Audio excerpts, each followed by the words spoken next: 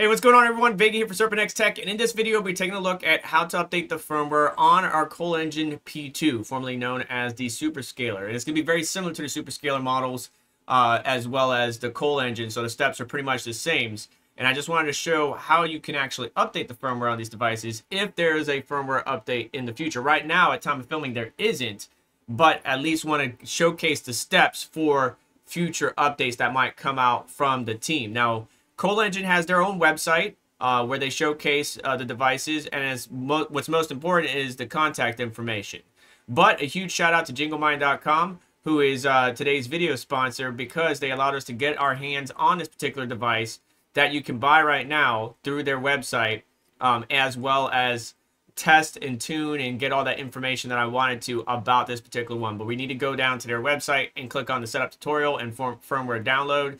And here is all the firmware that we have, right? So again, there's the P2G and then it's the P2-X. We have the X variant, so you want to click on this, download, and have that RAR or zipped file on standby, as well as the P2 tool, which, as I mentioned in previous video, is in all Chinese. And I had to utilize the American or the English version K10 tool in order to translate some of the buttons. If not, use your phone and the Google Translate with the camera option to help you out. But here on the K10 tool, I choose the K103 from the drop down. That's the only way I could find the device. Hit OK. That window's going to open up. You can see all the buttons are in English. But I do all my actual adjustments, whether it's to update my firmware, swap the algo image. I do it all in the P2 tool. So we're going to set that there. You can see it's all in Chinese. And of course, as usual, we want to go to IP change, which is the third tab in the first row. So third tab, first row, here it is. And we want to put in our first IP of that subnet or network, as well as the default gateway of that network or subnet. And then click this button on the far right here. This is what it looks like on the English version. You can see here it's starting IP address and then gateway and then start revise. When we hit start revise, this little window pops up. We click OK. Another window pops up. We're going to click OK. I believe this says OK right here as well. And then now we can go to the main tab on the first row and click start scan. First row, start scan machine right here. So now it detects the machine. And now we can do start up status. So I want to see what the current status of the miner is, and it's going to load up a bunch of parameters. Just making sure that we're online. We're online, hashing on Carlson hash. Our temperatures are 39, roughly 34 degrees Celsius. We're doing about 34 gigahash on Carlson, so on and so forth. More stats to the right that I talked about in a previous video. Now we need to update this miner. So that is going to be the second tab in the first row. Update and set. And here it is. At the very tippy top, we have the area where we can change the algorithm right here. Right? So that's all here in Chinese, but that's the first section. The second section is the Raspberry Pi firmware. I believe that is where we're going to need to update our firmware. But obviously, we need to make sure that we got it from the Jingle Mining website, which would be in this package. So as long as we have that unzipped somewhere, we're good to go.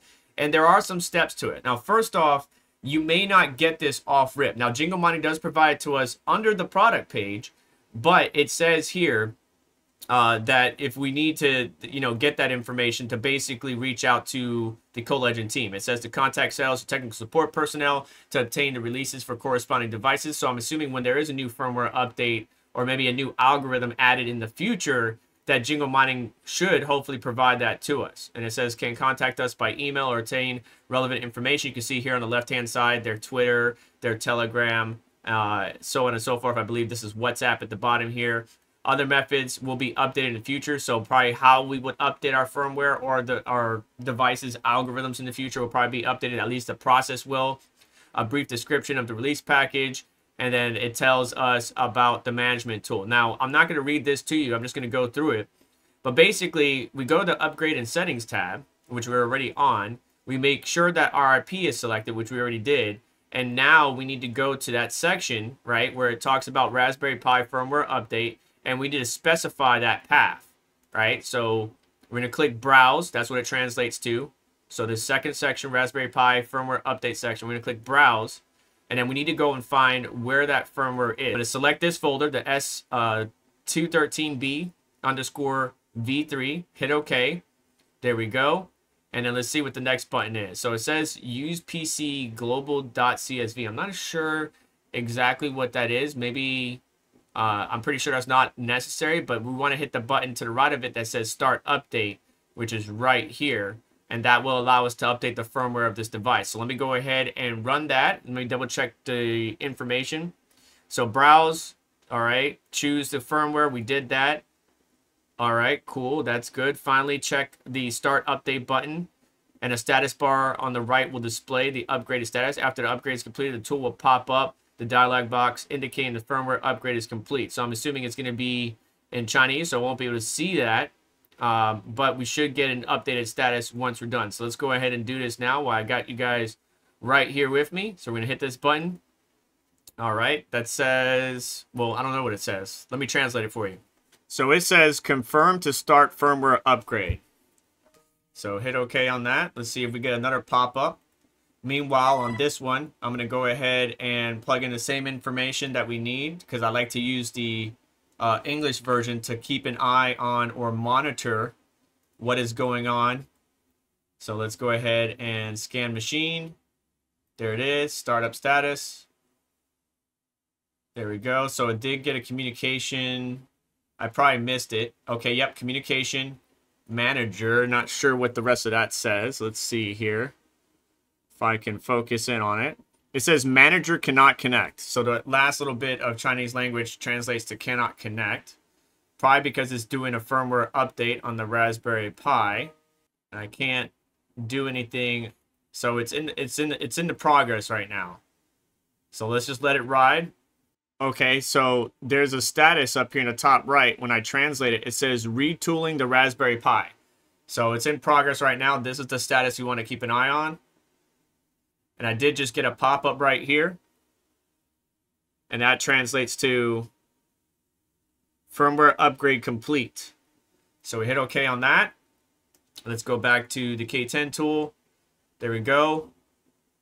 That error, I think there is no error. That language right there translates to no errors. Yep, that's exactly right. It's loading whatever the default settings are, right? The Carlson, so it's still got the Carlson image loaded right here. And it's probably going to default a couple other things now that we installed the firmware.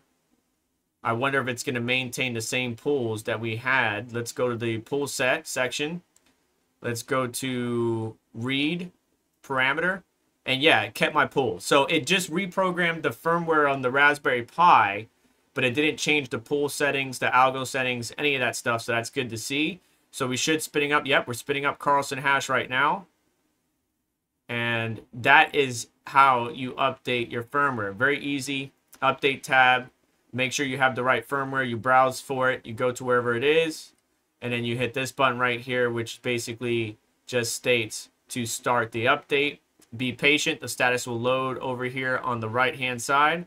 And then you are good to go. Hopefully there'll be some firmware updates and optimizations in the future. But I just want to do this quick video focusing on just the firmware updates, just as I've done with how to update pools, how to update algorithms, so on and so forth.